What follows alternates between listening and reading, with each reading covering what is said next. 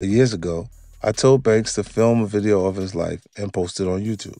Introduce people to his lifestyle. Let the camera follow him around for a while and see how he moves.